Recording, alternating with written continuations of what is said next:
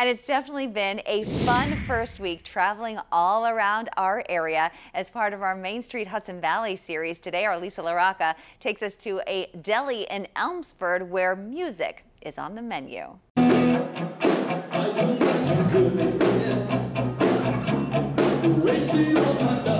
Have you ever been to a deli like this? It's just about fun. This is about coming down and enjoying music. Carmine's Italian Deli and Cafe. It's been around for more than 20 years, but recently they've turned it into a music venue on the weekends.